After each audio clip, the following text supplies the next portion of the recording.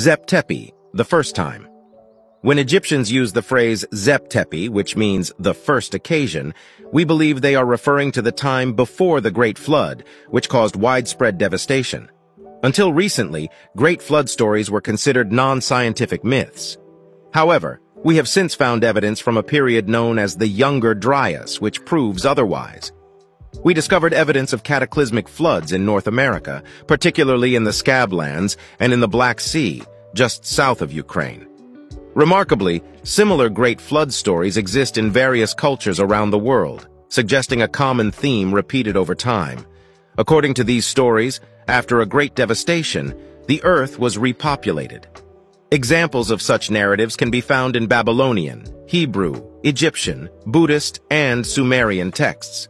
We now believe that these stories were memories passed down through generations, providing insights into Zep Tepi, the first time when an advanced ancient civilization is said to have existed.